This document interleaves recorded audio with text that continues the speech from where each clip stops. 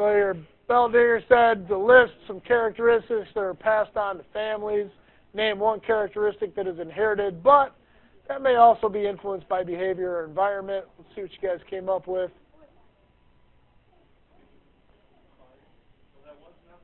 Okay, height, eye color, hair color, flexibility. And then the last one, height. Okay.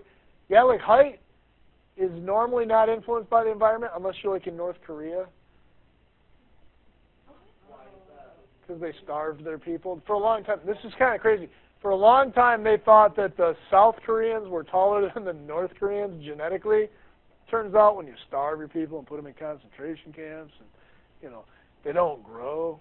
So, so as soon as like they fed North Koreans, they found out Koreans are Koreans, same size. Go figure, right? Yeah, I know. That's a real thing though. Like, for years, I don't know if you guys are familiar with North Korea, but they're a communist country. They had concentration camps, whole 9 yards. Okay. No. Yes. Yes. They don't have enough to feed and take. So I see a lot of traits. I'm sorry. There's a lot wrong with North Korea. We'll talk about that later. But I see a lot of traits. Eye color, hair color. Sense of humor could be influenced by the environment. I like that one. The rolling the tongue is genetic. Attached, detached lobes. I don't know where we're going with that.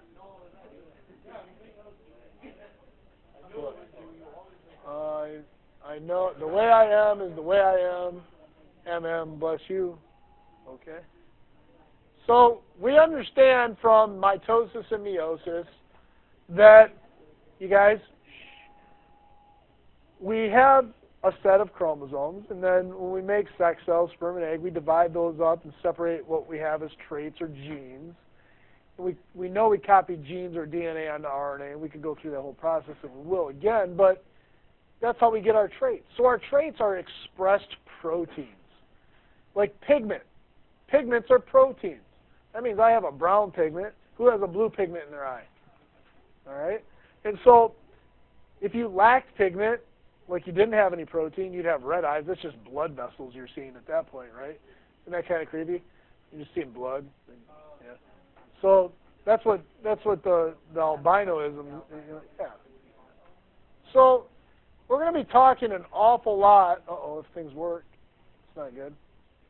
We're going to be talking an awful lot about traits, what it means to have dominant and recessive traits, which leads us back to this monk called Gregor Mendel. And he did conduct experiments on plants. He used peas. And we'll talk about why he used peas in his first experiments and what they meant. And we'll talk about the results of his first experiment. And I gave you some images, I believe, in your note. We'll talk more about those later in your notes. So this monk named Gregor Mendel did breeding experiments in the 1800s with garden pea plants. It is very ironic that the most controversial topic of biology, let me ask you this question. What is the most controversial topic in biology that we're going to cover this whole year? What do you think it will be?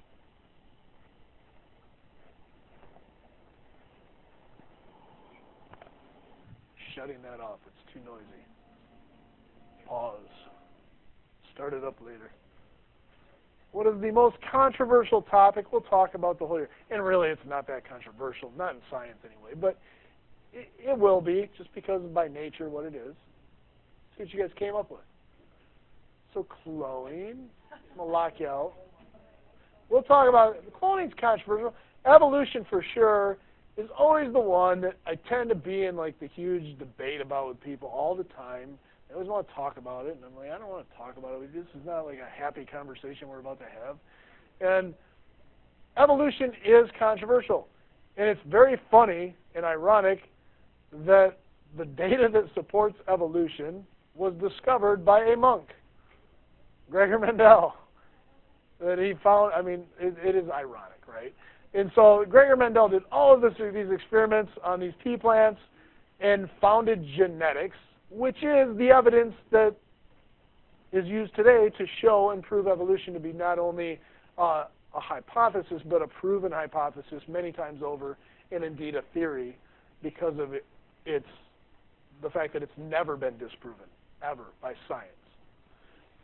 So the science of heredity and the mechanisms by which traits are passed from parents to offspring is what is called genetics. And that's what we're here to study in Chapter 12, and to get a better understanding of how we come to realize why things are different, how they become different, and how they even change over time, which indeed is evolution. Are you guys different than your mom and dad? You're evolved. It's that simple. You're different. If one generation is different than the previous, you have evolved. Don't go home and tell your parents, I'm more evolved than you. They don't like that. But indeed, my children are more evolved than I am, because they have changed, and they're farther along in the genetic process than I am. So modern genetics is based on Mendel's explanations for patterns of what's called heredity, and he used garden pea plants. So there are different laws of genetics. We talked about two already in meiosis, right? The law of independent assortment, and we mentioned the law of segregation. So most of Mendel's experiments involved crossing different types of pea plants. What does that mean? He had them sexually reproduce together. And in this case, the word cross means to mate or breed the two individuals. So that means we're using sexual reproduction by combining two different DNAs together. Now, if he just cloned them, that would be asexual, but he didn't. He brought two together, like two parents.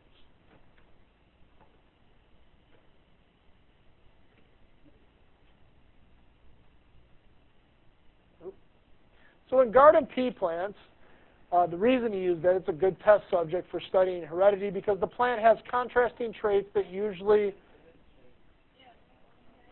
Use my board for a minute. I'm getting some... Our internet today is rough around here. I don't know what's going on.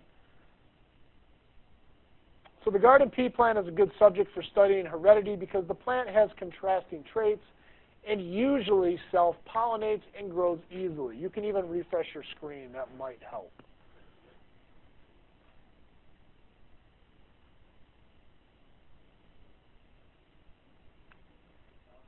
I see it's worked.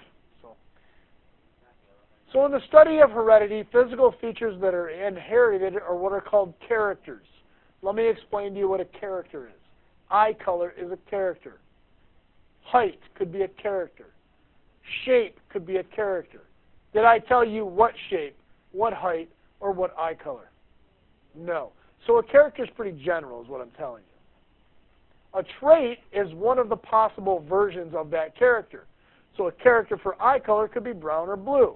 So two traits. You understand the terminology? You've got to be careful about how things are worded in genetics. A character would be general. A trait would be a type of character. And the offspring of a cross between parents that have contrasting traits is what is said to be a hybrid. I'm a hybrid. I've got a blue eye gene and I've got a brown eye gene. But I have what? Brown eyes. Josh, how's notes going for you? Is it working? Do you need a writing utensil? You got one? Okay. Good deal. Okay. Just checking. Just checking. So in your notes, I believe, did I give you the images? Yes. Okay, so I put an image on there, and for some reason it didn't come through. I'm having some sketchy issues with my internet today. But you should see where in your notes you have the process of artificial selection going on. So what he did is he actually took and cut the male part out of a flower so that the flower could not pollinate. So it removed the pollen or the sperm from one flower. And then he would dust the pollen from one flower with a paintbrush and wipe that gently on the pistil, the female organ of the other flower, and he would pollinate it, okay? And that way he knew exactly what that flower was getting. Like artificial insemination for humans, he knew what he was going to get when he put the pollen from that flower into the stigma of the other flower. That is not natural selection, is it? That's called artificial selection. So in garden pea plants, each flower contains both male and female reproductive parts. This arrangement allows the plant to self-pollinate or fertilize itself. Now, it's a good thing that the pea plant can self-pollinate because sometimes there's not another pea plant around, right? And sometimes there's not a bee flying by. What if it's a really cold season? You know, no birds and the bees don't happen. Has to have the ability to self-pollinate with its own pollen. So that means it can get its own self-pregnant in a way, right? Well, here's why. If I had to explain sex to a young child, and if you're listening to the YouTube, a student asked, why do they call it the birds and the bees? They use the birds and the bees as a metaphorical simile to show what sexual reproduction is. So if you don't want to get into the graphic explanation of procreation with a child, you explain it in the form of the birds come by and they pick up some information from one flower, the pollen, and they carry it over to the other, a different flower, like a female. You're relating the two. Do you understand? And they drop the pollen off. The birds and the bees. The birds do the same thing, right? So the birds and the bees, birds can pollinate as well. Think about a little hummingbird carrying. Okay? All right. Yep. So this leads into cross-pollination, where you have one plant cross-pollinating with another. Let's say we have a white with a purple, right? So cross-pollination occurs when pollen from one flower of a plant is carried by an insect or by other means to the flower of another plant, the birds and the bees. Okay. Now, Mendel cross-pollinated pea plants by removing the male parts from some of the flowers and then dusting the female parts with pollen from another plant. They still do this today when they're making new varieties of flowers and trying to get trees and varieties of grapes or varieties of apples. They do this all the time. They'll dust one, pollinate another, and they'll try to create a new variant.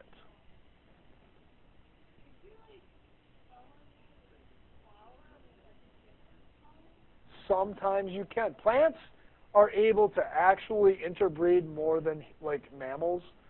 You can create brand new species and you can actually make a new species that has a whole other set of chromosomes sometimes with plants.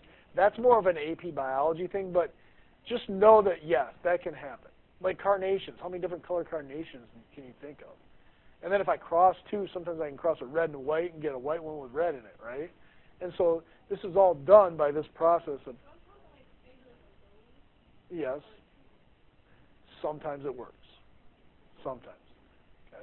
Now with trees, you can take like the actual stalk of a grape plant and you can graft a tree sapling, like an apple tree sapling on it, and you get a grapple, right? We've all heard of that. But that's not the same. We aren't playing with their genetics. That's just them drawing in nutrients a special way from their roots and making it taste different. Yes. So a monohybrid cross, you guys probably know these as a Punnett square.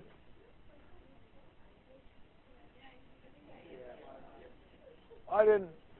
Did I? I'm sorry. No, I didn't, did I?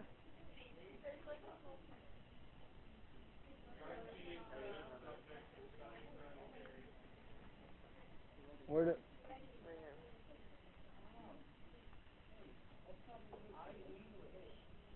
So where it says the garden pea plant is a good subject because it, where am I at here? Matures quickly and produces many offspring. And then where it says, thus Mendel was able to compare several results for each type of cross and collect a lot of data. And collecting repeated data is an important part of the scientific process. Nobody would believe Mendel if he just did it once, right? You'd have to repeat it. I don't know how that slide got deleted, but it did. I'll have to check that later. So in a monohybrid cross, this is one that's done to compare one pair of contrasting traits, just one, mono. One character at a time. Mono means one. Okay? So crossing a plant that has purple flowers with one that has white flowers, I'm looking at two traits, but am I looking at more than one character? No. So if I look at those two, and it's even though it's two traits, it's one character, it's a monohybrid cross. Now, Mendel's first experiments used monohybrid crosses and were carried out in 3 basic steps. Each of these steps involved a new generation of plants. And when I look at a generation, we're talking about a group of offspring from a given group of parents. And we'll draw that out in just a minute. From P1, F1 to F2.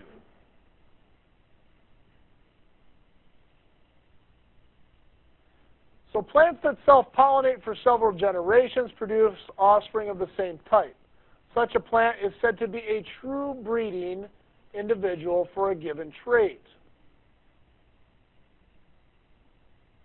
If you are a true breeder, you are a P.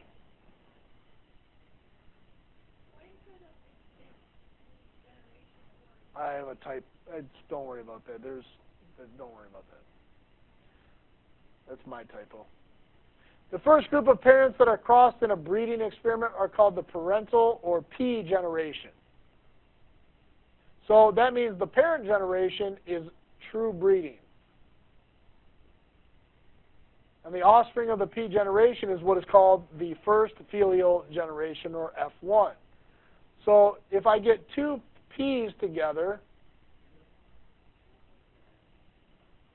I get F1.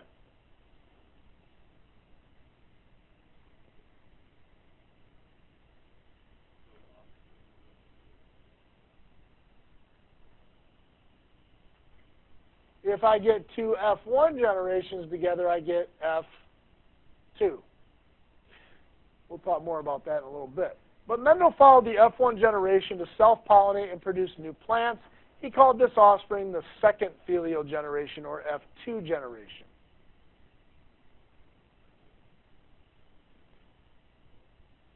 Now, it's not as simple as the way I drew it over here. Let me show you what he actually did. I'm going to have to come up on the board. So we're talking about purple and white here, basically. It's one trait he looked at. One parent was pure for purple. The other parent was pure for white. Okay? They came together to make an F1 generation. Forget about what color they are. That doesn't matter at this point. Do you suppose they only made one or many different pea plants? Many. So if I take then 2 of these, brother and sister, plants don't care, okay, and we inbred that F1 generation with another F1, we ended up with an F2 generation. I will tell you, because these two are different, this F1 generation right here will always be what is called a hybrid. Okay? We'll give it some more names later. It's heterozygous, but we'll step into that in a different moment. Not right yet. What? What, heterozygous? No. Well, you guys, do you think we're as simple as pea plants? Do you think there's one trait that controls your hair color? No. Do you think there's one trait that controls your height? No, there's not a single trait in you that's controlled by just one gene. We are complicated. Okay? Pea plants are an awesome subject because they have what are called monogenic traits, where traits are controlled by just one set of genes. We are not that simple. Even our eye color, if you have green eyes, I can't tell you anything about your mom or dad. The only thing I can tell you if you have blue eyes is I know you carry 2 blue eye traits. 2 blue eye genes, sorry. Yes?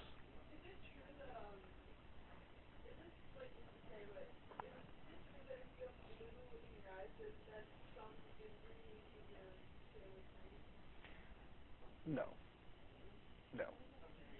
No. You're referring to yes and no. Gosh, how do I put this in a nice way? So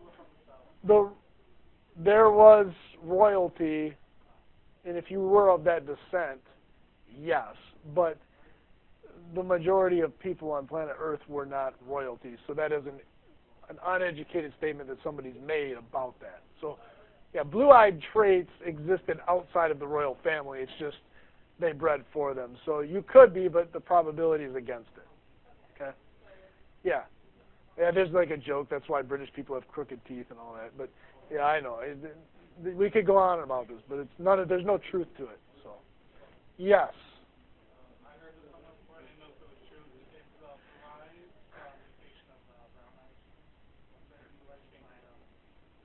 Everything came from brown eyes. Yes. The reason we know that is the genetic history of our own evolution as a species. All human existence stemmed from Africa, okay? Which means we all would have started with dark melanin skin and dark eyes. Okay? So we can talk about that a different day when we get into evolution and all that fun stuff. But that's not even, I will tell you, that's not even controversial evolution. That's just evolution of modern man. That's not like changing into a man, you know. That's actually just our own history. That's fact. We don't even argue that. Yes? So green eyes are actually influenced by more than one gene. So they aren't rare. It's just there's different versions of them. Okay, so you can have hazel, you can have green, you can have, yes.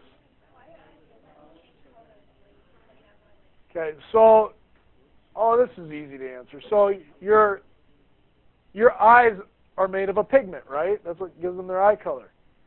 And we all understand that a chloroplast pigment absorbs and reflects light.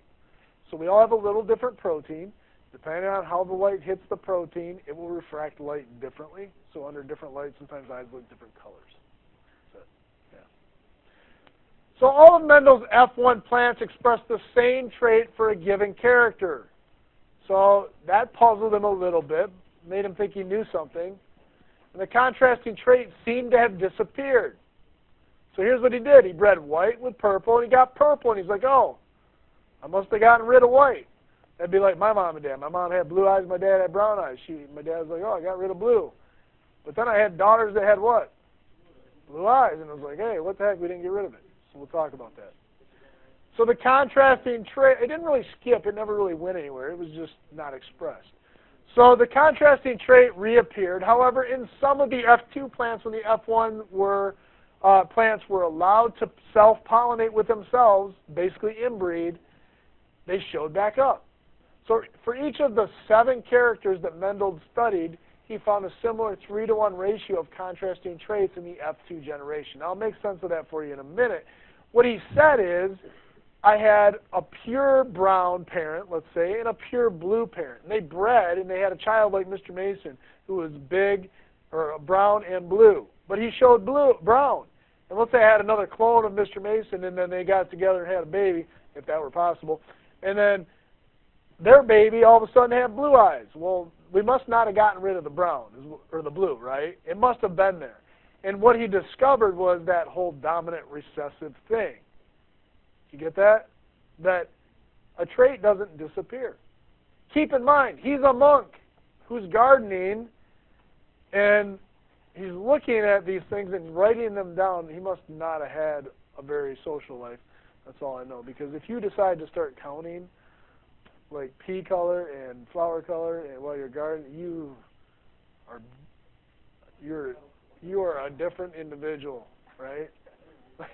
Can you imagine, like, just keeping mark? And, like, no one told him to do it. He's a monk, for crying out loud. He just, like, kept these notes. So I would, too, now. But, like, back in the day, maybe not. He might have scared me a little bit, right?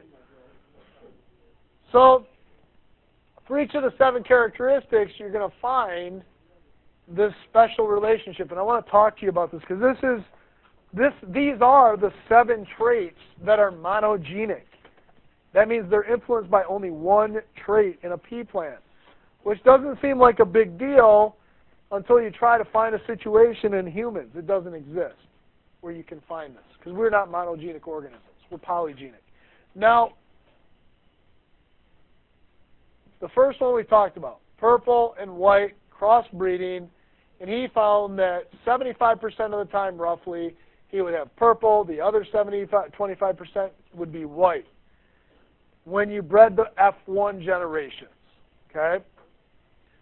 Now, the seed color in the next one, he found the same thing. He would get 75% yellow and 25% green. Round and wrinkled was another one. I'm going to give you genetics problems using these traits, okay? These characters, sorry, with the different traits. You're going to have to determine what it means to be a parental generation, it's these two, and then creating an F2 from the offspring of the parents. Let me put some expressions on these here. Let's give them some letters. So we understand dominant and recessive, correct? That's not a mystery to anybody. Brown is dominant over blue, obviously, or I would have had blue eyes. Boy, if you're doing something besides what we're doing right now, I'm about to come unglued, because I do not want to reteach you because you weren't listening. You will have to do genetics problems. You won't be able to do them if you don't follow along. If I say F1, you need to know I'm talking about a hybrid. If I say parental, you must know that I'm talking... Oh, I hate that.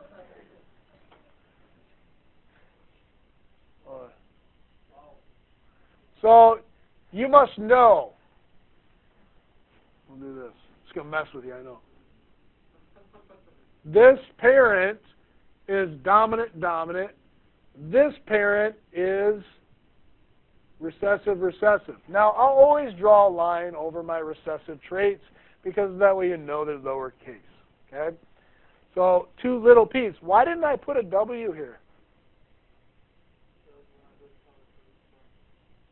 Because we're talking about one character. That should not say trait. That chart's bad. These are different characters. These are traits, right? Okay. Now, why did I use a P? Because purple is the dominant trait.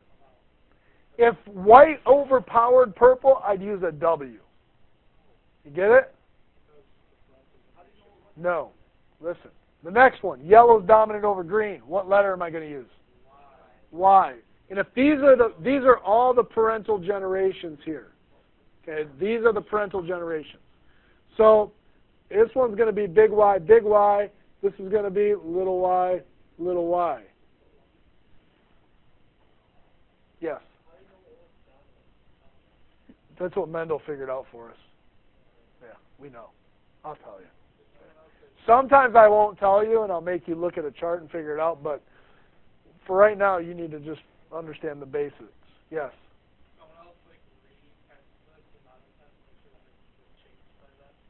Yeah. Yeah. Over and over again. Evolution and genetics are two of the theories that have been tested the most because people have tried to disprove them the most, and it's made them the strongest ones that exist in biology because they've never been disproven, ever. That's something that not too many people will tell you. There's not one piece of scientific evidence against either one. So, scary, right? You'll find some propaganda and some made-up stuff, but you won't find real science. Yeah. Well, I'm not talking about religion. I'm talking, there are organizations that are affiliated with that, but I'm just talking in general. The two don't even belong in the same room together. Like, they're two completely different things. One is a science, one is a belief, and they don't mix. Let me tell you, I have my own beliefs, and I don't even put them in the same ballpark together. There's no reason to. The whole idea of medicine and tracking a virus as it changes and evolves, and the fact that we don't die every year and we get a flu shot, is evolution, right? I mean, that's what it is. So let's take a look here at what's really happening. Let's not worry about that right now. Okay? So we said that yellow's dominant over green, right? So if I take one parent who's dominant for a trait, and I take another parent who's recessive, we understand from meiosis that they don't get to give both halves of themselves, correct? What is this parent always going to give? Always going to give a big Y. What's this parent always going to give? A little y. This is the parental generation. This is the F1 generation. Do you guys understand that? The F1 generation will always be hybrid, heterozygous. Now, if I take two of these and breed them, I'm going to get the F2, and that's what Mendel did. He bred these two of these to get that F1 generation, and that's where he saw the 3-to-1 ratio. Let me just show you what that looks like. Give me one moment. So what he did is he took two of those hybrid individuals, and he said, I am going to cross them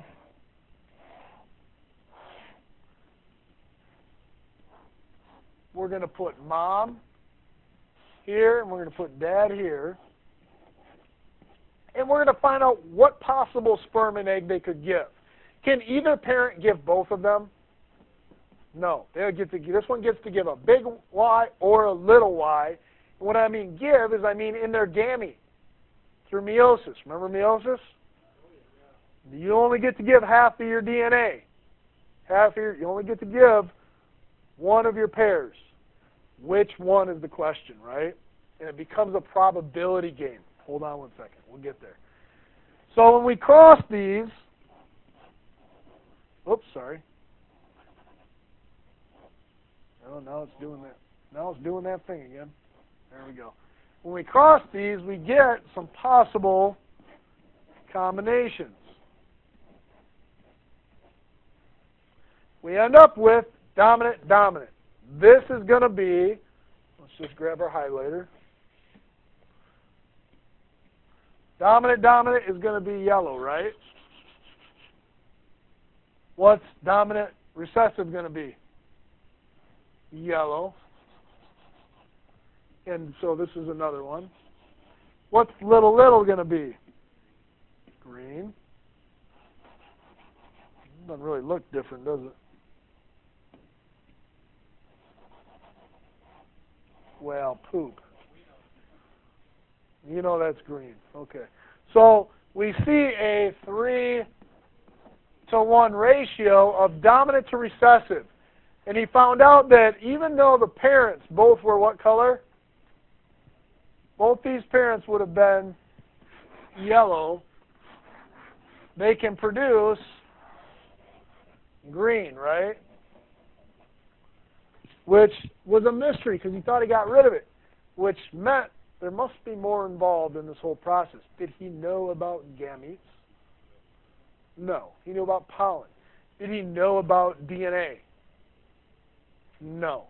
He made these things up as he went along and tried to give them all names. So he made up this word allele, and he made up the parental and the filial generation. He made up all these terms that we now use and put into genetics. Hold on a second. Phone's ringing. Hello. I'll have him call you when we're done with lecture. Okay. Yep. Bye. So now you start to understand what he was doing with each of these different characters, right? Okay. So I don't want that to be a confusing or a controversial thing or a confusing thing. Yes? Question now. So since my eyes are blue, I know my dominant pigment is blue, so with my recessive... There is no dominant blue. You have two recessive blues. You don't have brown anything. Okay? So what do you see of green eyes? Green eyes are polygenic. I can't answer that. The dichromatic eyes. So if a pigment never gets turned on and you never copy DNA onto RNA and you have, let's say, one of your eyes has a mutated cell at the very beginning of development where that pigment for some reason just doesn't get expressed or it has a mistake in it, guess what? You can have two eyes, two colored eyes. Two different colored eyes. What? Two different colors. You can have what's called codominance, where you get two dominant traits, blood types like that. Anybody ever heard of type AB blood? That's both being made at the same time. which leads into hazel, green, and all, then you start getting into all the different colors. We don't need to worry about that. We're going to keep it real simple with complete or incomplete dominance. So modern genetics is based on Mendel's explanations for the patterns of heredity that he studied in garden pea plants. The garden pea plant is a good subject for studying heredity because the plant has contrasting traits, usually self-pollinates, and grows easily. And remember that Mendel's first experiments used monohybrid crosses and were carried out in 3 basic steps. Yep.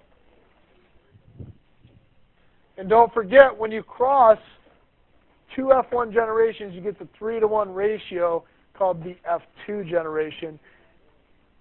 Keep in mind that you don't always you're not going to have 4 different individuals. That's the possibility for each child. Okay?